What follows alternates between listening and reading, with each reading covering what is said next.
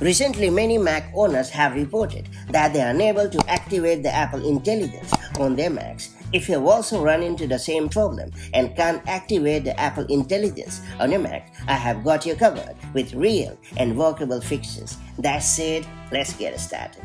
It's worth pointing out upfront that Apple Intelligence is compatible with only A17 Pro and higher and Apple M series chip. Therefore, the very first thing that you should do is to ensure whether or not your device is compatible. Another important thing that you should do beforehand is to make sure that your device is running the supported version of the software. Bear in mind that the Apple Intelligence requires macOS 15.1 or later. If your Mac is not updated, go to the software update section on your compatible Mac and then update the software.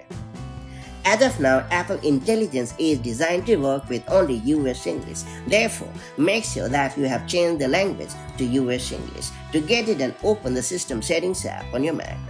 Then select Apple Intelligence and Siri. Then you have to click on the drop-down menu next to Language and choose US English. Having taken care of all the pivotal requirements, open the System Settings app on your Mac and then choose Apple Intelligence and Siri. Then you have to click on the Join Apple Intelligence waitlist option and confirm the action. Now you'll have to wait until Apple Intelligence has been made available on your Mac, and once it is available to use, you will get an alert to set it up. Now follow the instructions to perfectly set up Apple Intelligence. And finally, I will recommend you to change the country or region to United States on your Mac because it has worked for many users, so I'm pretty helpful that it will do the trick for you as well. To get it and open the System Settings app on your Mac. Then click on General in the sidebar. After that, choose Language and Region.